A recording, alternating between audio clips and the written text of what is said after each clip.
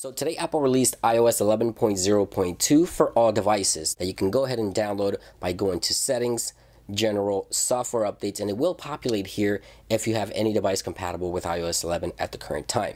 Now this software aims to fix certain issues, and in particular for the iPhone 8 and 8 Plus, a cracking sound when making phone calls coming out of the earpiece of the iPhone. When you go to speak, you would hear a cracking sound. This software promises to fix that issue.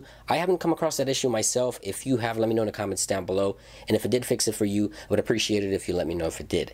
Now, addressing also additional issues here with some photos randomly hiding themselves within iOS. I thought that was a cool glitch, but Apple's fixing it here. See, they're addressing an issue that could cause some photos to become hidden. So that's going to be fixed as well. And some users have reported email issues, some email attachment issues, and with the email application itself. So that also is going to be fixed or promised to be fixed with this software. Again, guys, no beta software was released today, at least not yet. And tomorrow we may see 11.1 beta 2, not to be confused with today's release 11.0.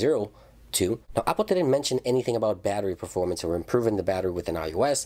Let's see if hopefully with these bugs being fixed, we see a better battery performance. Of course, I'm going to be testing iOS 11.0.2 versus iOS 11.0.1 as I usually do. So stay tuned for that video tomorrow. We'll see if this software improves battery performance at all running the latest iOS 11.0.2. So stay tuned for that video. Of course, much more videos coming your way. Be sure to stay tuned. It's been iDevice Help, and I'll see you real soon.